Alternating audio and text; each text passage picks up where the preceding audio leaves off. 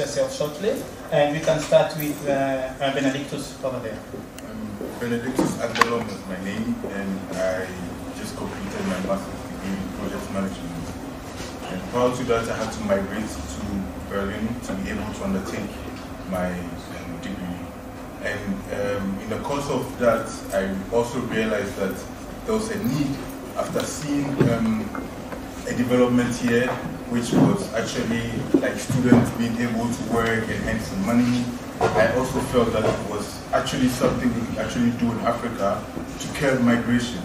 So I think your earlier question was about getting the two European Union and African Union to collaborate and help with migration issues. Yes, and that was one of the driving factors for me to be able to come up with student job opportunities, which is one project I'm starting now, to help students be able to get some internship and work and give them the job market ready after they are completed their education. So moving forward in this direction brought me to the topic we are talking about now, and I'm quite passionate about it because it also serves as a guideway through the sustainability goals, which is the first one, which is no poverty, education, and also gender equality. And yeah, this is how I've come across my stay here and what I'm doing so far. And just to add up, what was your motivation for joining the Migrant Media Network? Of course, I just said it now, and it's actually because I felt that if people are moving, they need to be informed. They need to have a skilled labor before they move. You cannot just move like that. And for me, it was one of the most passionate things for me to join it because just giving the people the much information they needed to give them to make an informed decision was paramount to the subject matter. So I think it was something I actually was happy about to join and also give back to the society of what I've learned. So I was passionate about giving it back. That's why I joined it. Well, thank you. And yes. Yeah, okay, so as I've already said, I'm Fortune Agyei and a political scientist working in Migrant. I think I was part of those that train, but I couldn't make it to travel. But I think being familiar with the context that we are going to be talking about, that's why I think I'm joining. You have to mention also you have presented your paper in the USA on this particular. Yeah, sure, yeah. Of course, yeah. As I indicated earlier on, I have background in public policy and governance and development, and so I do a lot of things in that regard. Thank you, welcome, and thank you for having me. And then we move to Mr. Desmond. My name is Desmond, Alugnoa. I am here in Germany to pursue a master in public management in the University of Potsdam. So I'll combine the motivation question here so that people can actually be fast. So I come from the extreme northeastern part of Ghana, which is part of the country that is a bit cut away from the main, and there is actually little of development, and some cases not at all. So growing up, it was really quite difficult to have access to school. I had to actually disobey my parents at a point to take myself to school. But then at a point I realized that it was just me who got the courage to do this, not the majority. And so there are still so many people of my age and younger ones who are still in this same kind of struggle. So I started an organization which was just a youth movement somewhere in 2009, and it was called the Pragmatic Youth Empowerment Movement. And the purpose was just to empower people. Then somewhere around the same time, we had these issues of young people always trying to go to Libya, and then we had some of our brothers who actually made it through, and they were phoning home. So it was kind of a motivation for a lot of people to travel. But not so long, then we also started to hear a lot of news about some brutalities in this country and the fact that some of these brothers were actually losing their lives.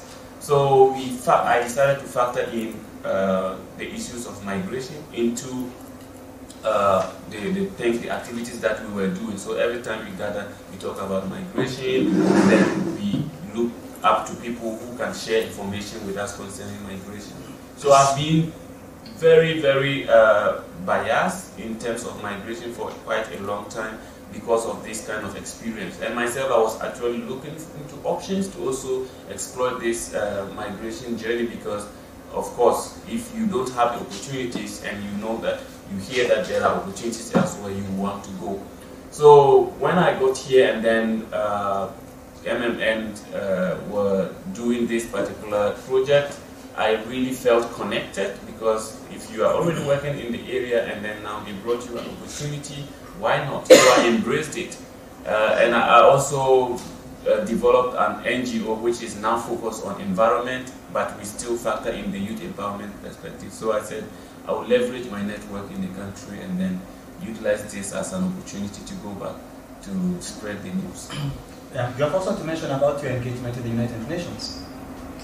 Yeah, so that is also part, I'm the focal point for green economy for the UN major group for young people, children and youth. But I also aim that because of the work I do with youth empowerment and also environment. So my focus is rural innovation, because I try as much as possible to make sure to give people a reason to achieve their dreams in the rural communities rather than having to travel. Because personally, I didn't like to go and stay in Accra when I was growing up. That was not part of me. But then I had to do that because other than that, your dreams are more like dead. So when I got the opportunity, I wanted to also give people the kind of empowerment that they can stay in their communities. And then I think that was a more of a recognition that you are doing something. So they gave me that role. Cosmas, we just arrived from Ghana. You can tell us more about that as well. Yes, that's true. My name is Cosmas Lumbini. I'm from northern Ghana, like Desmond just mentioned. I've lived in Germany for over 12 to 13 years. I came to do my master's, but as a child I always had a dream that I wanted to, not to come to Germany, but to leave my village and to leave my community to get abroad. So, but I couldn't reach quickly this goal because I was still like 10 or 12, dreaming because of magazines. I was like, okay, I want to see this nice place that looks completely different from where I grew up. So my parents supported me to go to school, so I went to the university in Ghana and then fortunately had a scholarship to come down to do my master's in Berlin, Erasmus Masters in Rural Development. And after my studies, went back to Ghana, and I've done a couple of projects on sustainability in the agricultural sector and also in the forest sector. But my main passion for joining this workshop is because of my childhood. Like I said, I've always had a dream to travel, and having met my dream of traveling and seeing how life is abroad, the goods and the bads, I wanted to go back to my community to tell them what I think is the truth. And I did this, first of all, by setting up a community-based organization in my community in the northern part. It's called the Agyei Group, which has been working with the Stiftung from Stuttgart for 7 years, basically empowering women in agribusiness. And during the workshop, I think one of the key messages that we developed, or that the participants themselves developed, is that they have realized that coming to Europe, of course, is an option, but it's not the only option. The option that they see at the moment is their country, their land, their communities that they want to build. That is the passion that they have. But this is also restrictive. It's not just about having a dream that you cannot really reach. They would like to get assistance from the government, because that's why we have government. They would like to get support from the government to help them build their businesses. At the moment, this is not being done by the government. There are NGOs that are helping. It's still not enough, and during the discussions, one of the key messages that I got from participants was that they would like to stay in the country, but with some financial incentive, with new ways to make money in their communities. So I believe because of the project that was also set up in the Anoshe group, they are all farmers and they grow their own crops. They are able to make enough money just with agriculture, and with this they would like to replicate it or scale it up. So, I mean, the workshop was extremely useful to all the participants. In my case, I organized 3 separate workshops, total of 75 participants, and they were all very happy for the Migration Media Network training because they learned a lot. Some of the information that we gave, they knew it, but at least hearing it from us as diasporans made them to believe in it, that, well, this is true, that when you are here, it's very hard. That was my key message. Very, very hard. You are alone. You have to struggle on your own. Your mom is not there. Your dad is not there. No sisters, no friends. So you can become any bad person. You can switch to drugs. You can switch to alcohol. You can become a very bad person in Europe. So the messages were quite personal, and I think they also got it. And so we'll come to these misconceptions and messages once more, and even personal stories. But before that, Bismark, please. Yeah, hi. My name is Bismark. I also have an agricultural background like Cosmas. I studied agriculture because I like to see things grow. From childhood, it was interesting to see how you put things in the soil and then it grows into something else. So I like to see things grow. So I studied agriculture, and then I had the chance to study for my master's in Bonn, in the area of agricultural economics. Then I went back to Ghana to work. I worked with the GIZ for about 6.5 years on a project, but in different capacities, where initially worked in project monitoring and evaluation of one of the projects, and also later on I was involved working with the Ministry of Food and Agriculture in terms of agricultural policy advisory. I also had, as part of my work, issues relating to gender and things like that. Then afterwards, I came back here in Germany to start a doctoral program at the University of Leipzig, where I'm researching on entrepreneurship within the agricultural sector, because I feel agribusiness is a big space for us in my country. A lot of people are working within the agricultural space, but the agribusiness part has not been really explored. And so I think that is an area where a lot of focus will go in, and that's why my research is in that field. Personally as well, I have the passion for youth development, because in our space, especially growing up in an area where I grew up, which is more like it's a place called Ashaiman, which is an urban space, but we have a lot of poor people, and so as a young person, you have to weave your way through, because there are very few opportunities. There is a lot of crime.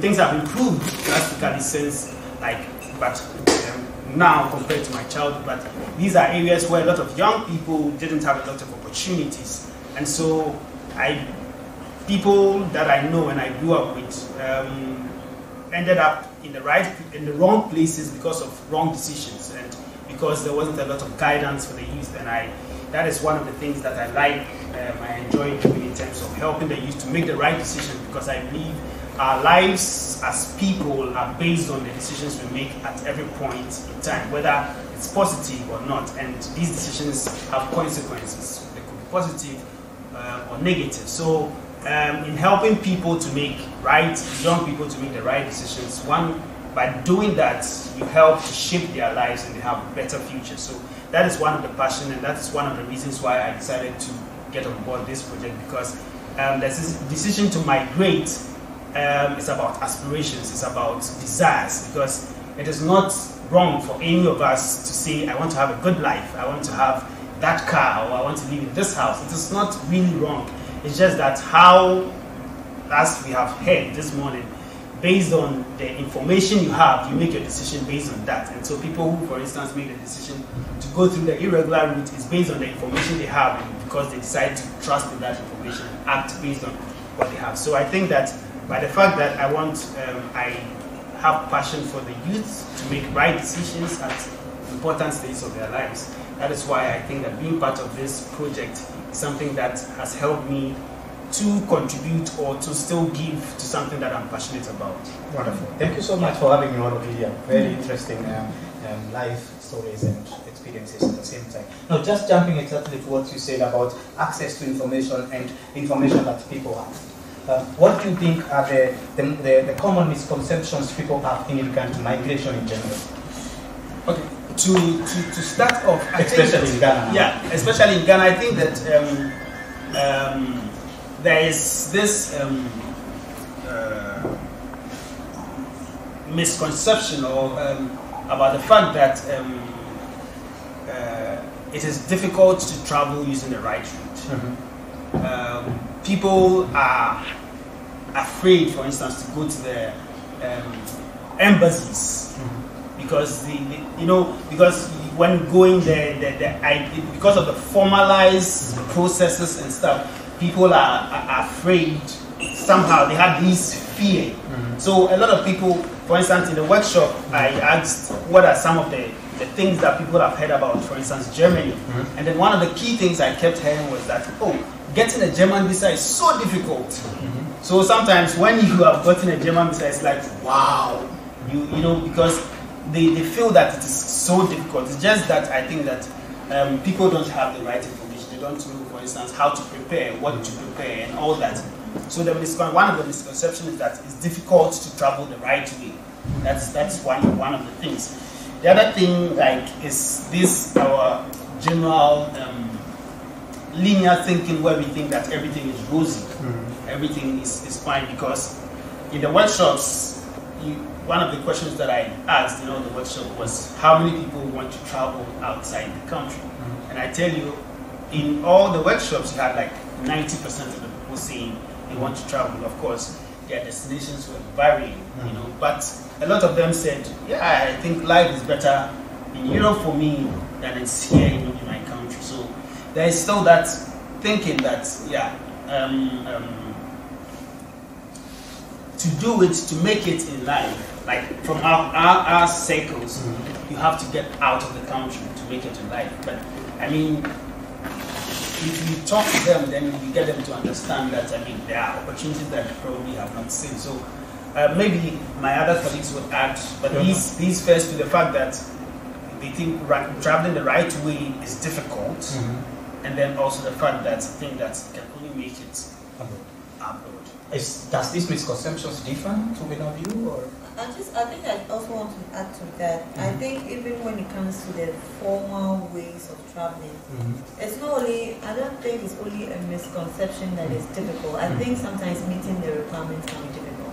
The requirements of you having of traveling can be difficult. Even if you're traveling as a student, there are many cases. I at a point, after my masters, one of the initial one of the places I worked was with the DAAD. That's the German, that's the Deutsche Akademische Austauschdienst. And there are people who come, they have admissions. They want to, they have been accepted into master's programs that they want to pursue here in Germany. And sometimes they are not able to meet the requirement to be able to start the program. And usually you are required to open an account here with Deutsche Bank, and you're supposed to have that's about 7,000 euros.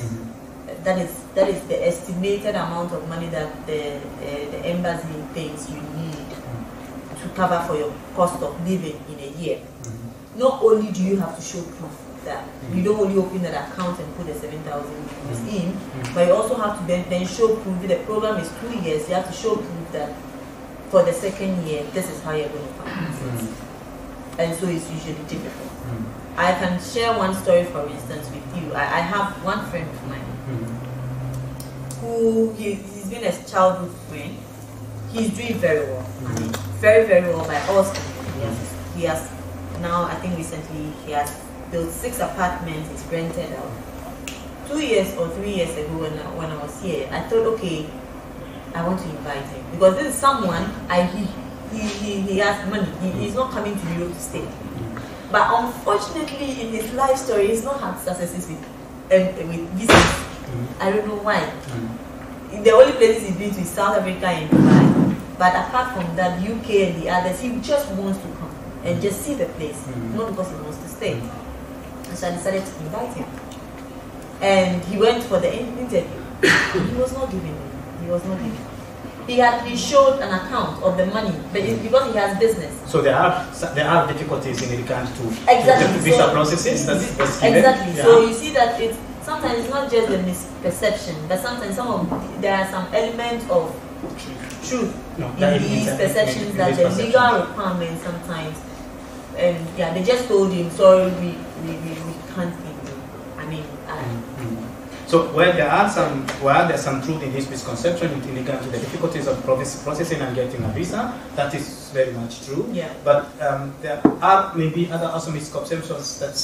I think apart from the entering process being difficult, one of the, at least from my workshop, one of the biggest misconceptions that the participant at least got me to understand was that once you arrive here, you have everything. You have job available because they believe that in Germany, if you find a job, you can clean, you will make millions of Ghanaian cedis, you can drive the bus, you can even be a security guard or menial jobs that in Ghana you will do, and maybe at the end of the month you get just 10 or 15 euros, and in Germany you might get probably 1,000 euros. So for them coming here, you will definitely get economic gains through jobs, and also most of them believe that getting a wife or getting papers through dating is also what? Through dating. Dating, okay. Yeah, it's also very, very easy. So you come meet a wife waiting for you? Yeah, I mean, because you're African, you believe that, I mean, here there are not many Africans, they don't know that we are many here. Okay. Once you arrive, you will find a husband or a wife or whatever. Okay. So, and I told them, well, guys, these are all false. I've lived in Germany and I know how difficult it is to find a girl. Like, you become pops upon pops, stamping over stamping, and still zero. It's very hard. And, so, but how do you communicate such? So just in regard to overcoming these misconceptions and all that, how do you overtake the position of telling someone, oh, when you come to Germany, you have to look for a job like other Germans. You have to provide the right papers. There are no women waiting for you at the airport to marry. So how do you communicate that? And what are the barriers of that? I think, this is the whole base for the truth telling. Because if they hear this from the diaspora community, they know that you can't lie to them. I mean, they trust in you, so they believe in most of the information that you share with them. So for me, I think to be able to communicate this to participants or to the youth is basically getting the right people and the right channel to send this information. This is the only way. There's no bullet magic point of how to communicate. But for example, Benedictus, one experience I have is that when you go there and try to tell people, I'm a diaspora, and I go to Kenya and tell people, please, please, please, think twice before you travel. They tell me, you are there, why don't we come? How do you overcome that? Yes, I mean, you tell them the purpose. Everybody has a purpose in life, and it's also part of the aspiration. So once they get to know the purpose of them, they know their own purpose, you tell them, okay, it's fine, you can come and do it this way, and you also try to show them the alternative routes and the alternative means of making it back home. And this is actually where we found it very interesting. I think most of my colleagues can attest to that. That at the end of the workshop, those the 90% of the people who wanted to come to Europe, to travel to Europe, now reverse their decisions and say, okay, I'm staying, I'm not going anywhere, because I find here quite interesting and quite lucrative for myself, for my development and for my growth. And in so you help them to understand that it's a collective idea and a collective decision. Once we are all able to collectively say that we are not going to Europe, we are going to develop our country or our city or our region, so our children or even our family members, the society can stay, work and get some more money and be able to satisfy their needs instead of traveling to Europe. And about the misconceptions, I would want to add that most of the people think it is easier to move freely when you travel to Europe or wherever you get to. You can travel anywhere you want. After reaching Germany, you can go to USA, you can go to Australia, you can go everywhere. So they think there's free movement here. So when you arrive to Germany, you can now choose whatever you go to USA directly.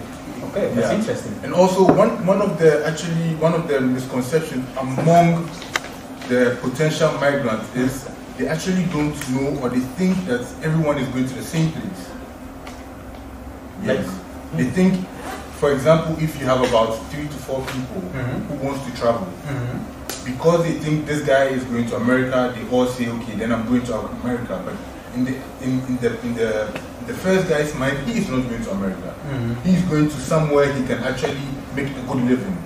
So this actually lures them to thinking that America or this particular place is good for them without them knowing and having the adequate information on where to go to. And I think it's actually a misconception amongst them. So that means, how do we do that then? What could you suggest? Do you think a conversation or a... I think being visible enough creates the awareness. Of course, if someone wants an information, the person needs to see it or hear it or be able to access it. And that's the access point we're talking about. I think with the USSD, it's quite efficient. And also with the pickup points, we can get information wherever they go to or in their locality.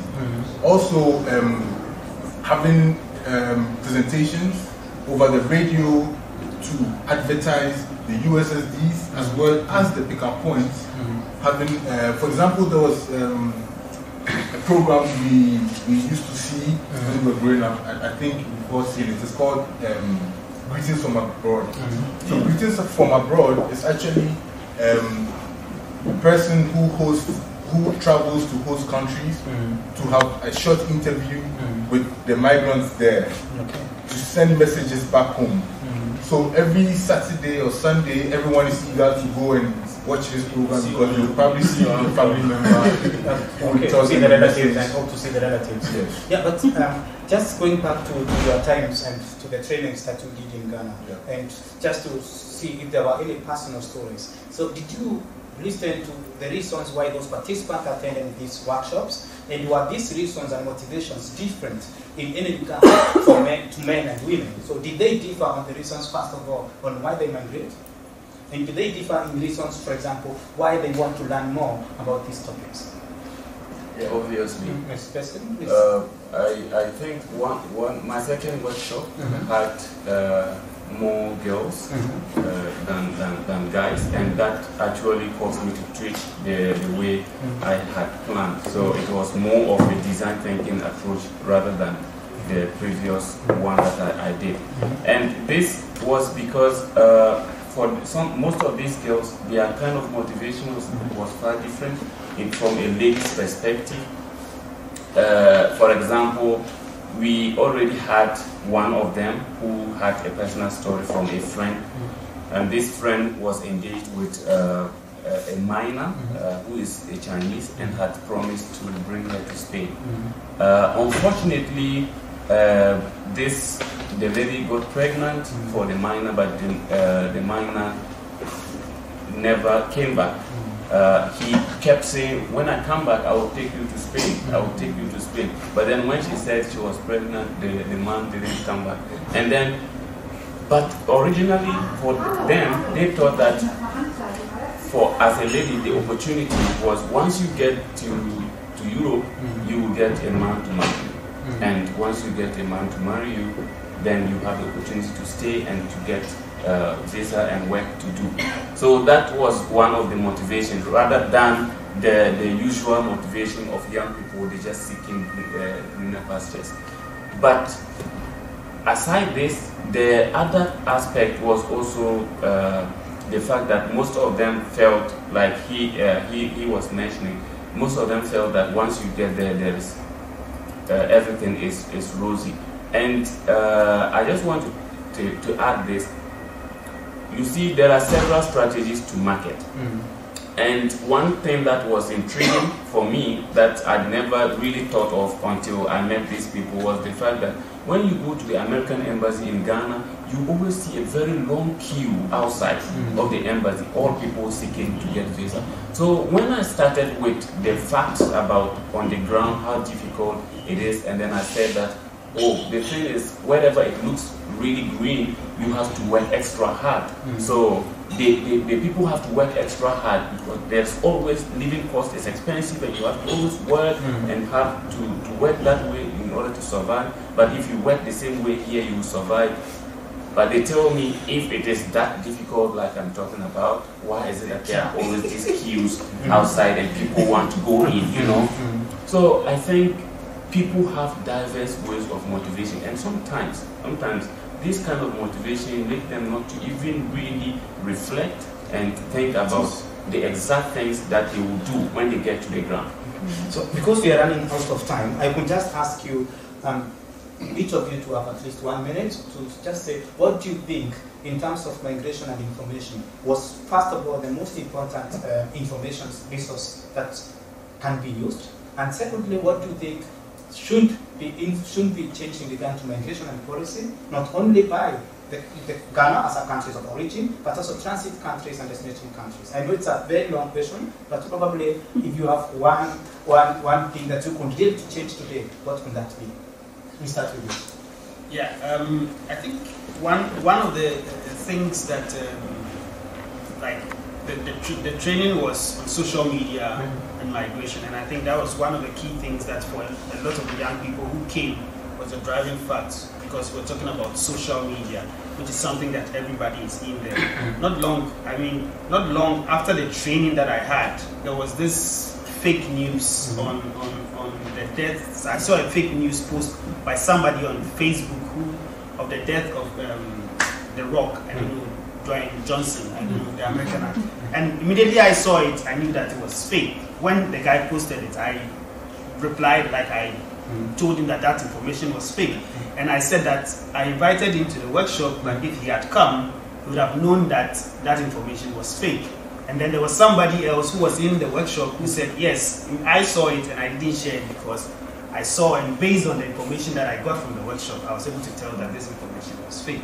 For me, that was like a big statement, because this is somebody who had just participated in a workshop where we gave information on how to spot fake information, how to see what is real and what is fake.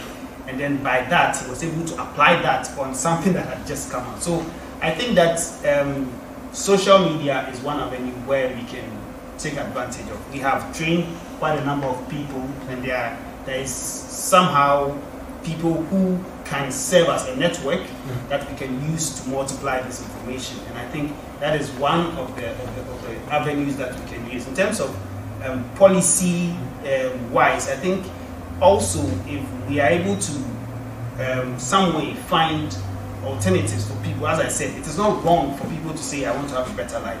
But if I can make that life in Ghana, for me, it will be motivating for me to even stay in Ghana than here, because I'm living in Germany now, but I would always, if there's an alternative, I would prefer to live in Ghana. You know, so, and for most people, we want to be close to our families. We want to be so, and if they're able to make alternative lives in terms of getting jobs, in terms of entrepreneurship, because now also the entrepreneurial drive is pushing up in Ghana. You have a lot of young people who are trying things, but there isn't a system that would shield them from the shocks of entrepreneurship. And I mean, if you're an entrepreneur here, you know that there are a lot of shocks, and a lot of people, because of these shocks, are not able to really get into it. But that is also one thing that we can, in terms of policy-wise, find ways of supporting new businesses which will create jobs for a lot of, like I said, agriculture is one of the ways. There are a lot of opportunities in there which will feed other industries or other sections of the markets that we have. So that is also one way we can do. I very quickly agree that we need to look at the alternatives to. Can I quickly jump into this before Cosmas answers No. the question? Let's finish It's this. about agriculture, and I would like to touch that up on it somehow. So, since both of you has agriculture background, and we're saying like most African migrants come here with aspiration, how can we make this aspiration reality at home? Like, how can we make agriculture a success at home? Maybe Cosmas will take that up and answer. So, for example, I mean, 7 years ago, I started with a small agribusiness with 50 women, and basically we try to empower these women by providing them with inputs, agricultural inputs, tractor services, the best seeds that they could use in the community, and also best extension services provided by our organization. And for now, like 7 years till date, the group has grown to almost 550, and each household within this project are very, very satisfied economically. So they have enough money to at least send one child or two of their children to school and also pay for their health insurance. And it wasn't costly to run a project like this. With each household, we needed just 25 euros to organize tractor services for them, and they just needed it. And these were women that were very restricted in this community, in the cultural setting. So I think agribusiness has strong opportunity to tap into. Government already knows it, but sorry, I'm always mentioning government because I really think in our context, I see the government as the only avenue for bringing economic growth, because private sector is very small, and so the whole chunk of blame or whatever gain should go to the government. They raise revenue through taxation to build the country, so they should be able to provide services that will help the locals and the community to grow. So, sorry for cutting you short, but because we have really less on time, and there's another event taking place here, I have to jump to just finish quickly. Yeah, we really, I mean, we want to also have a response from Glenn. It would be good if we could get a couple minutes in for her. Yeah. We can do 5 more minutes, but then we really have to break and eat and network and exchange. Exactly. So I just would like to ask, Desmond, you are a youth organization which deals with climate change, and there is one thing that we have to recognize: climate change contributes in very many ways to migration, and migration as a root cause of migration at the same time. So, what is your organization doing in this case, and as a solution to these particular challenges that we face due to climate change? So we have 3 projects. One is on waste management. We just found a way to convert waste into resource. So for the past 2 years, we have young people that we have trained to make raincoats, to make shopping bags, to make different kind of artifacts from this waste. That is to control not only the flooding and other issues, but also to make income. Then we have the youth in agri, where we have we connect retiring farmers who are getting old in the system, with a lot of the young people who didn't want to go into agri in the first place, because these retiring farmers have a lot of knowledge about how to really increase your yield.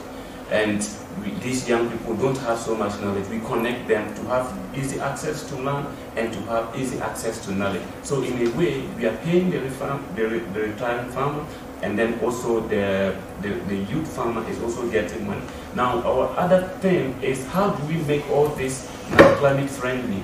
There has been the problem of over-reliance on synthetic fertilizer in the country, and the government think that the best way to support farmers is to subsidize synthetic fertilizer. But along this program, it has led to the reduction or the degrading of soil biodiversity, which is a typical outcome of the climate change. So what we do is now to support these farmers to concentrate on nature-based solutions and how to regenerate soil biodiversity. And once the soil or the land is fertile again, everybody else can have something to do. Okay, thank you so much. Fortune, I have to come back to you. As a representative in this all-men group of the women, what do you think has to be changed in order to give the right information to young women in regard to migration and migration information? Exactly what I have put here. I think there's a need for... Can I also jump in, because I also have a question for you, so you can give us answer for both of us. So we said that, a couple of you said that the migration from Africa is aspiration, it's economical, but then there is also two stories being told by Cosmas and Desmond that the women migrants talked about how they come to Europe and there's a man waiting for them and to marry a man. I really find, and I'm struggling with this story, because is that the only aspiration the Ghanaian women have? Or I also would like Fortune to give me some input with this. So definitely that's not, I'm an example. Yeah. My aspiration was not to come to Europe and marry, even though I met my husband in Europe. So yes, so let me start with, so I think I jotted it down. I think generally there's a need for policy makers to look at a gender dimension to the issue of migration, because it affects women. Like reading for going back to the scaling French report from it, shows that women, for instance, tend to pay more, far much more to embark on these journeys. I even so, for instance, it costs women 3,900 euros, while their male counterparts pay like 2,370 euros. You can just see the gap in that. So it costs for the women, in terms of monetary cost, it's high. The same way in terms of even the risk, as the story you shared, it's the standard. For the women, the chances of you being sexually abused is like 80-90%, unless you have extra money to pay your way out. It's there. So the huge for women is more. The cost for women is far more for the men than for men, and so there's a need that policy interventions in this area think really about having these gender dimensions. Definitely, the aspirations for women, Ghanaian women in Ghana, is not to travel to marry. For that group of women that they are referring to, these are women that usually maybe do not have, they have maybe they even dropped out from primary school, or they have senior high school but they have no skills, or even if they have skills, they have very low perspective. It's like that is their only option. But even undertone that is the aspiration to make it. So he's not only thinking, oh, I want to come and marry and have a child and that is it, but rather, at least, I get the stay. So usually it's not just to come and marry. The marriage is to give you the certificate to stay. And in most cases, you see that even in some of these marriages, it's usually the initial years. After 2-3 years, when they get their papers, they leave. And then they move on. So that is not the only. A lot of Ghanaian women have big aspirations to make it big, and that is not the only one. I would like to finish on that point. There is a need for gender dimensions on that, and if you allow me, Benedictus, we'll close at this point. It's because time is not on our side. So One of the summaries is there is a need for policy to include gender dimensions in addressing migration and migration issues. It is very important to address the resources that we have, and agriculture being one of the biggest strongholds for very many African countries. It's very good to explore that, and not just in agriculture but innovative agriculture, including and making sure that we put climate change as a focus point. And the other thing, addressing social media and social media as one tool of talking and spreading out information is very important, and informing people about how to consume this information seems to be a very logical and very effective manner. So thank you guys for this round of applause.